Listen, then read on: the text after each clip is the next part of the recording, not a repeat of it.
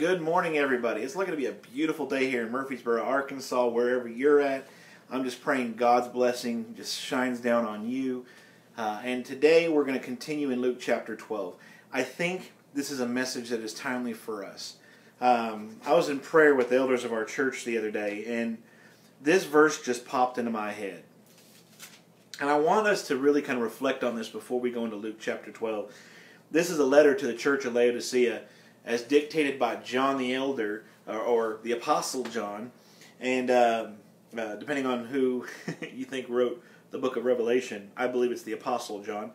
To the angel of the church in Laodicea write, the words of the Amen, I love it, the words of the final word, the faithful and true witness, the beginning of God's creation. I know your works. You are neither hot nor cold. Would that you were either cold or hot. So because you are lukewarm and neither hot nor cold, I will spit you out of my mouth. Or the Greek word, vomit you out of my mouth. For you say, I'm rich, I have prospered, and I need nothing. Not realizing that you are wretched, pitiable, poor, blind, and naked. I counsel you to buy from me gold refined by fire, so that you may be rich, and white garments, so that you may clothe yourselves, and the shame of your nakedness may not be seen. And a salve to anoint your eyes so that you may see. Those whom I love I reprove and discipline. So be zealous and repent. Behold, I stand at the door and knock. If anyone hears my voice and opens the door, I will come into him and eat with him, and he with me. The one who conquers, I will grant him to sit with me on my throne, as I also conquered and sat down with my Father on his throne. He who has an ear, let him hear what the Spirit says to the churches. We're in an age nowadays where we don't want to offend anybody, aren't we? We like to sit down and keep things pleasant, but I'm going to tell you something that you should have already surmised from these Bible studies week after week. Jesus offended a lot of people. Point 2, the church offends a lot of people. Point 3, the truth offends a lot of people. And so we need to stand up boldly for Christ. We need to not look at our prosperity, not look at the things that we have, not look at what keeps us comfortable, but we need to stand up in boldness for Christ. We need to stop saying, I've prospered. We need to face the tribulation and trials when they come, because if we are making stances for Christ, we are told those times shall come. And so, I want to encourage you. Have no fear. Jesus also is telling us that today. Luke chapter 12, verse 4. I tell you, my friends, do not fear those who can kill the body and after have nothing more they can do. But I warn you whom to fear. Fear him who, after he has killed, has the authority to cast into hell. Yes, I tell you, fear him. Are not 5 sparrows sold for 2 pennies? And not one of them is forgotten before God. Why, even the hairs of your head are all numbered. Fear not, you are of more value than many sparrows. In other words, there is only one person to fear, and that is God Almighty. He is the one. And the fear of the Lord is the beginning of wisdom, according to Proverbs. And the fear of the Lord is not the same as the fear of man. We do not fear God that He's going to constantly punish us, but we hold Him in awe and wonder. And we bow and submit before Him, and we humbly come before Him. That's how we fear God.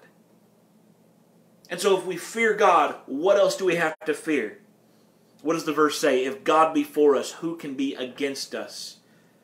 If God's with us, what or whom do we have to fear?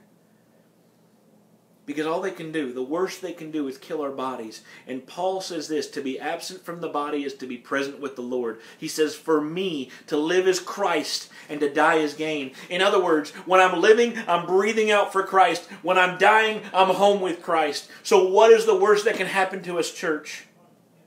We worry about our prosperity. We worry about the status quo. We worry about being liked by our neighbors. I would rather my neighbors hate me and know the truth. Speaking the truth in love. Be careful. 1 Corinthians chapter 13 says, if I have all mysteries and all prophecies, but I have not love, I'm a noisy gong or clanging cymbal. We've got to be careful because we can speak the truth without love, and that does nothing for the cause of Christ. But always be thinking. The very first part of the Lord's Prayer, Our Father in heaven, hallowed be your name. Your kingdom come, your will be done. We've got to be constantly focused on how awesome and wonderful and powerful God is. And then secondly, how we can advance the kingdom. The kingdom should be at our forefront. As we grow older, and one of our elders had pointed this out, and I've been saying this and quoting it over and over and over, but I think repetition, this is for me as well. The older we get, the less Christian friends we have, and I think that is one of the most tragic things that we can do. Because there's a world out there that needs Jesus. We need to be seeking and saving the lost. We need to be going to places where the religious folks never go. Why? Because that's where the lost is. Jesus went where the lost were. He hung out with tax collectors and prostitutes and sinners of all kinds. And he rebuked those who were considered religious and holy. So let us stand with boldness, fearing only God and not man and not the powers of Satan.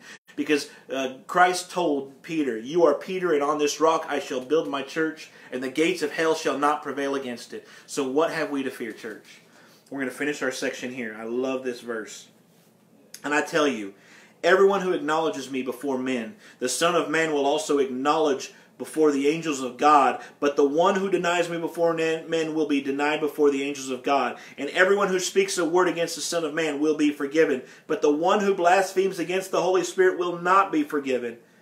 And when they bring you before the synagogues and the rulers and the authorities, notice not if, when they bring you before the rulers of the synagogues and the rulers and authorities, do not be anxious about how you should defend yourself or what you should say, for the Holy Spirit will teach you in that very hour what you ought to say.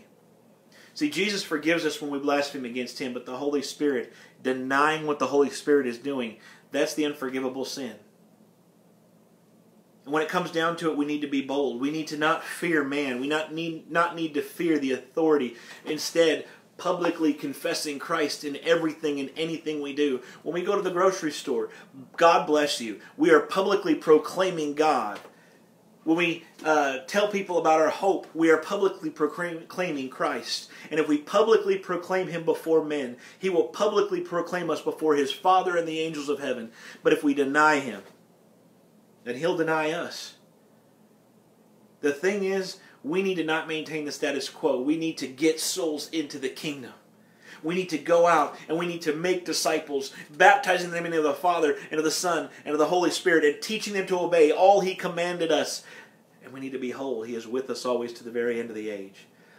Church, it's time to be bold. We are living in a time unlike any other. Why? Because it's a time that is now. It's not the times of before. We are here, Jesus says, look, the fields are ripe with harvest, and ask the Lord of the harvest to send workers to His field. We need to stop fearing what man can do, stop fearing about social norms and anxieties, and start fearing the Lord, standing up and boldly proclaiming wherever we are what Christ is going to do. Some of us may lose jobs over it. Some of us may get arrested over it. Some of us may be brought before people over it. But that is the price we must pay. And I'm going to tell you, there's going to come a time when I'm not going to be able to be in this office. I don't know if it's going to be my lifetime or if it's going to be a time in the future. But we need to prepare. Always prepare. Because the world is always at odds against the church when they stand up and stand for God in the way in which He commands them to. I'm going to pray over you for boldness. I'm going to pray that you stand with Christ. Like, share, get involved with the conversation. That helps our group grow and helps us get the attention and helps us get the word and the message out that we're trying to get out. God bless you. We love you. Get involved with the conversation. Have a great day.